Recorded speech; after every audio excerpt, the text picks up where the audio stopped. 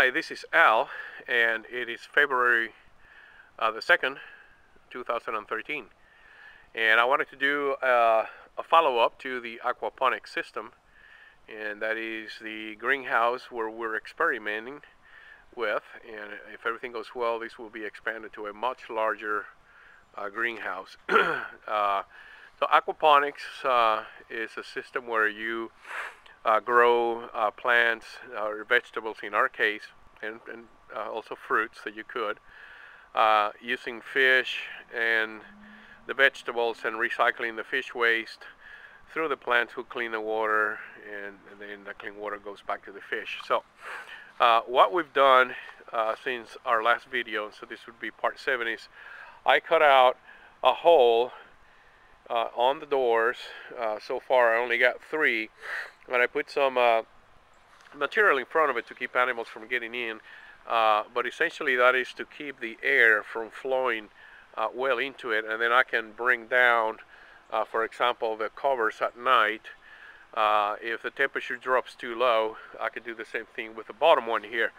And we have a fan on the inside that circulates the air properly, so there is air circulation in the system. As you can see, the grow beds have all been planted. They were planted about 3 days ago with plants that we bought at Lowe's and Home Depot that were already pre-potted, and what we did is we pulled them out and carefully washed the roots with water, and then we planted them in the trays. We've also put in a misting system inside the shed to keep inside the greenhouse to keep the humidity quite high. So let's take a quick look at what that looks like right now. Let me open the door real quick. And we have some of the plants that usually are on the outside. We brought them in here for the winter time, and in a week or so I will get a backhoe or an excavator, and then those plants will actually be planted out here, as well as all of those, and we'll finally have our space properly done. But you can see that tube that flows around. There's a misting system right there, another misting nozzle over there. We started with one, wasn't enough. I just added the second one today. We're going to monitor it for a few days, see how that goes, and then we'll continue adding to make sure that the humidity level stays high enough. Our grow beds have now been planted, and we have 2 types of tomato here. We have Homestead heirloom tomatoes, and we have Romas. I have red sweet onions here, and we have Jersey Wakefield back there. Over here we have head lettuce, and back there we have some cabbage, I believe. Yeah, Bunny's best cabbage.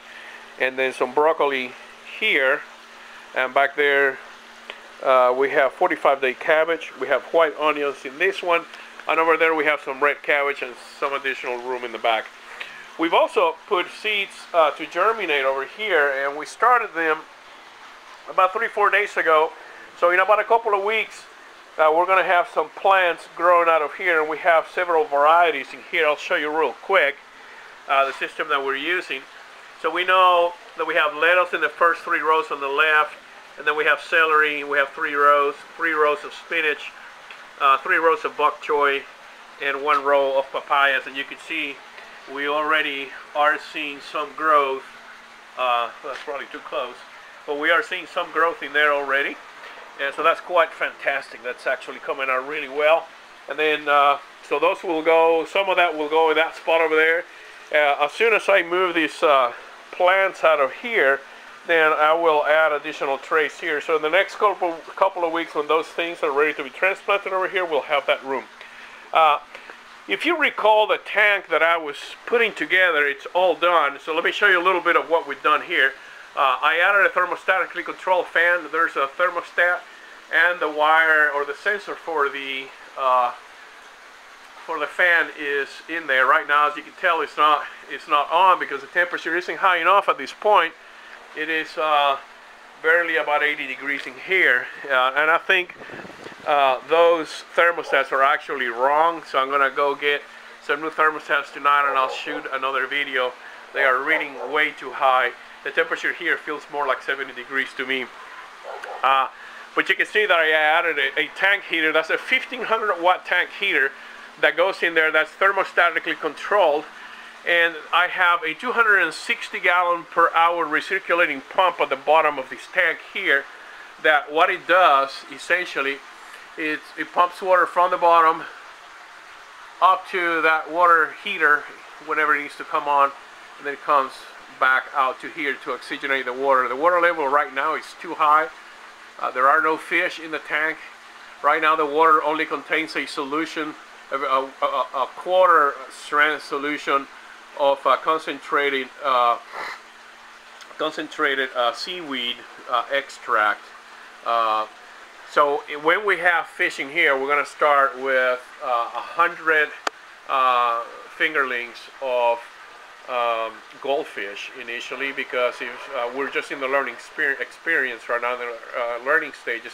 I don't want to spend the money for tilapia or something like that and spend, you know, $200–300 and then have some event happen while we're learning that'll wipe them out. So clearly I need a nozzle in there that will spray out the water better. This spray bar here is going to get raised about 6 inches. It's going to be above that bar there.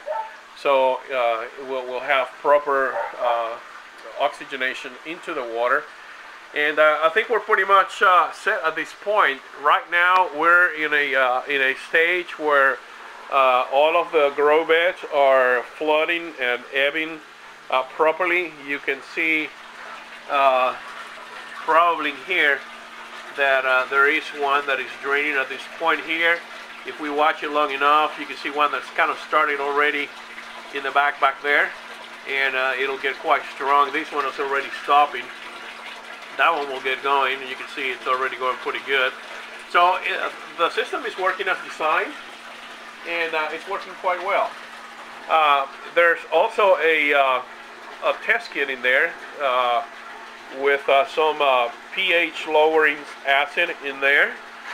I've been checking the pH. The ammonia level is 0 right now, nitrate is 0. pH was 7.4.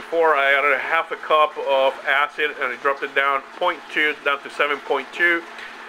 It's been about 3 hours. I'm going to add another half a cup and drop it down to 7, and I'll continue to do that until I get it to about 6.8, and then we'll stabilize it there.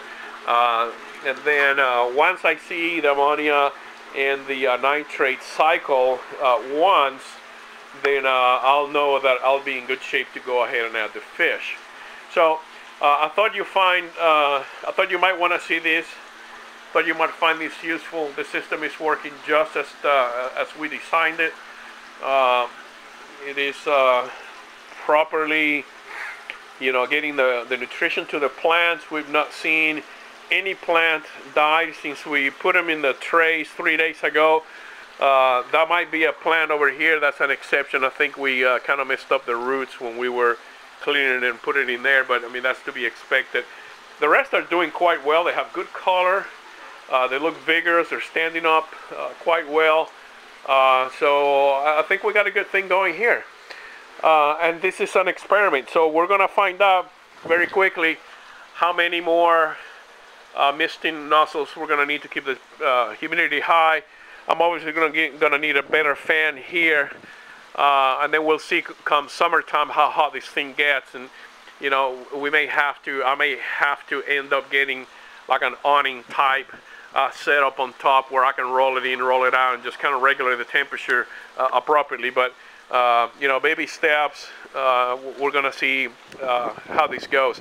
I've recorded how many plants we planted of what type, when we planted them, both from seedlings or from seed, and both from the ones that we purchased, and we're going to figure out what the density per cubic foot or per cubic yard is, so we can kind of get an idea. We're going to document the growth rate. We're going to be measuring our water quality on a daily basis for the first probably 30 days or so. So we're probably going to need another one of those kits. But I think that's totally necessary to learn exactly how the system is going to behave, how well things are going to get adjusted and so on.